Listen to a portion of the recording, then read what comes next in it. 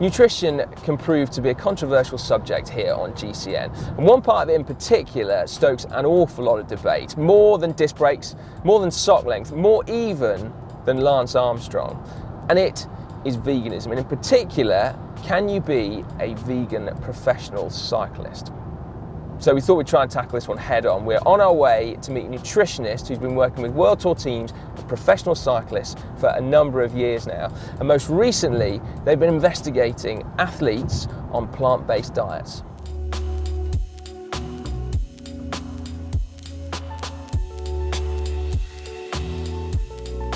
Let's tackle the burning question head on then. Can you be a vegan professional cyclist? It's a really interesting question, that, and part of the whole idea for me looking at plant-based nutrition and vegan nutrition is this something that a professional athlete can do?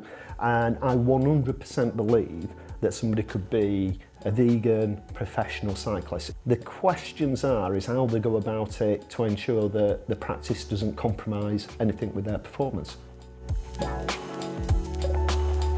We know, and we know from conversations with you in the past as well, that actually protein is an important part of an athlete's diet. Now, is it a case of quality proteins, i.e. dairy and meat have, protein profiles that are more similar to our own, or is it that actually it's a quantity issue? With protein, we've got these amino acids, the building blocks, and what we have is we've got the different amino acids, and some of these are what we call essential. In other words, we need to get these from the diet, and then the rest of them, the body converts some of the others into the other amino acids.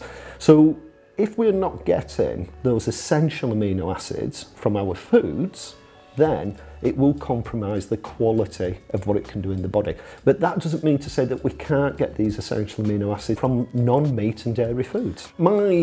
My belief with it at the moment still is that what we need to look at doing is looking at getting a range of foods, a range of protein foods, so it gives us this range of amino acids. We kind of know roughly what to aim for from a proportional aspect in our diets, carbohydrates to proteins, whatever.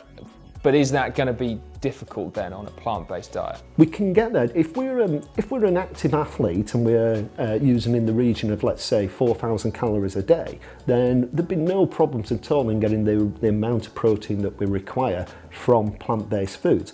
So I believe fully that if somebody wants to be a professional cyclist, the challenge isn't around getting the foods. The challenge will be is when they're away at races, being able to maintain that, or when they're travelling. But I would say that there is certain supplements that I would also suggest that your vegan cyclist would consider taking. But these would be probably the same sort of products that I'd get somebody to consider who was not a vegan as well. Is this something that you've started to change your thinking on recently, or is it something that's always been out there? You'd have been happy if I'd asked you this question 10 years ago, you'd have given me the same answer. I've always been interested in things that are a little bit different, and my wife's been vegetarian for 30 years, and I do all the cooking at home, so I've always had to supply vegetarian cooking for my wife. But I got more interested in it from a sports point of view, really through some of the work that I've done with you guys with GCN, where we've done videos and we've spoke about recovery, and the thing I've always spoke about is the importance of things like dairy and chicken and things like that. And quite rightly, people have gone, hang on a second, there's other proteins about there as well. So that really got me thinking more around alternatives to that. And that challenge, and from a scientific point of view, it's great because that challenges me as a professional to be thinking about my understanding and my knowledge and going back and looking at it. So the issues that people think that you might have on a plant-based diet, do you see when people have a poor, omnivorous diet? Really good question. I've never seen an athlete that I've worked with, whether it be professional cyclists, whether it be any sport, anybody that I feel has been compromised because they're not getting sufficient protein. Interesting. And when people think of protein in sport, they think of the muscle.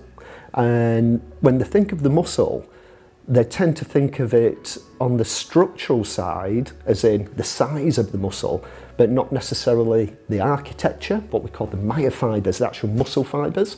But also what's really important in there is things like the mitochondria. And as cyclists, the mitochondria is very important because this is where we are generating the energy, the ATP, and these are all proteins. The body is believed to turn over the protein, all our protein, within about a 3-month period.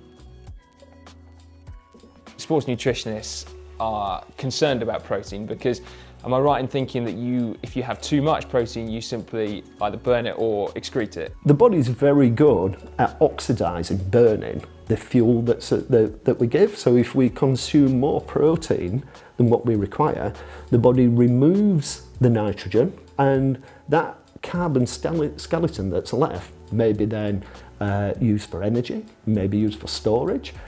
Some of the proteins can be converted directly into carbohydrate. So yeah, the body will use it as a fuel. Right. Nigel, that has been absolutely fascinating. Now, talking about the meals that you cook, we're actually going to have a couple of Nigel's meals coming up on the channel very soon, and indeed some more tips on how to be a meat-free athlete, because undoubtedly there's going to be many people watching this that are going to want to learn. Just before we go, this book in front of us is Nigel's very own book, so Fueling the Cycling Revolution. So tell us in a nutshell, Nigel, no pun intended, genuinely no pun intended, what can people expect if they're reading it? This is sort of over 30 years worth of work in cycling. I mean, it goes back to, say, over 30 years ago, supporting my mother riding a 12-hour North Mids time trial where, you know, feeding a rice pudding, and then 25 years later doing something very similar with people like Bradley Wiggins and Chris Froome in the Tour de France. I mean, for people who are interested in meat-free diets, there's recipes in there around that. So the idea with the book, that it talks about some of the technical side of nutrition, it talks about some of the pro stories, what we do in the pro world, and then it provides some recipes for people as well. So I've tried to make it as complete as what I can. Fantastic. Right, now, if you're not already getting involved in the comments section right now, I suggest you head down there, because undoubtedly there's going to be some healthy debate underneath this one. Do make sure you subscribe to GCN as well before leaving this video, and if you want to check out a couple of our other nutrition-based videos, you can get through to them just down there or just down there.